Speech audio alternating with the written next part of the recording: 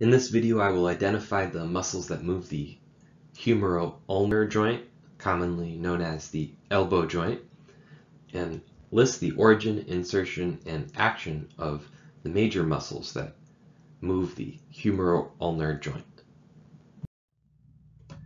We'll start by taking a look at the large superficial muscles that move the humeroulnar joint. The most familiar is the biceps brachii, commonly just referred to as the biceps muscle, but it's important to give the full name biceps brachii to distinguish biceps brachii from the biceps femoris. Biceps means two heads, so there are two muscle bellies or two origins for biceps brachii. The short head of biceps brachii is more medial as well as shorter than the long head, which is more lateral. The origin of the short head is the coracoid process of the scapula, whereas the origin of the long head is the supraglenoid tubercle. The action of biceps brachii is to flex the humeroulnar joint, and also the biceps brachii performs the action of supination of the proximal radioulnar joint. Deep to biceps brachii is the brachialis muscle, and the brachialis muscle performs the action of flexion at the humeroulnar joint. On the posterior of the brachial region is the triceps brachii, commonly shortened to triceps. The triceps brachii has three origins or three heads, and from this view we can see just the lateral head and the long head, but there's also a medial head which is mostly deep to the long head, and so it cannot be seen in this illustration. But the triceps brachii has the action of extension at the humeroulnar joint. So the long head of biceps brachii has its origin from the supraglenoid tubercle and insertion onto the radius down here at the radial tuberosity. The actions of biceps brachii include flexion of the humeroulnar joint and supination of the proximal radioulnar joint. The short head of biceps brachii has its origin from the coracoid process of the scapula and inserts together with the long head onto the radial tuberosity to have those same actions of flexion and supination. Flexion of the humeroulnar joint and supination of the proximal radioulnar joint.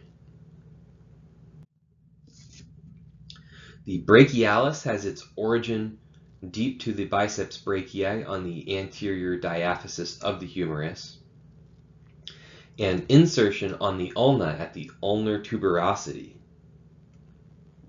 and the coronoid process of the ulna. And the action of brachialis is to flex the humeroulnar joint. This illustration allows us to see all three heads of triceps brachii. In the yellow color, we can see the lateral head of triceps brachii. In the red color, we see the long head of triceps brachii. And then the green color shows us the medial head of triceps brachii. And so you can see that the medial head of the triceps brachii is visible on the medial surface of the olecranon region at the distal end of the humerus, at the distal end of the brachial region. But the majority of the medial head of triceps brachii is deep to the long head of triceps brachii.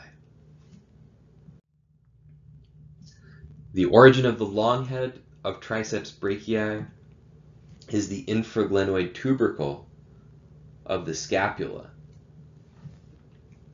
The insertion of triceps brachii is the olecranon process of the ulna, and the action is to extend the humeroulnar joint.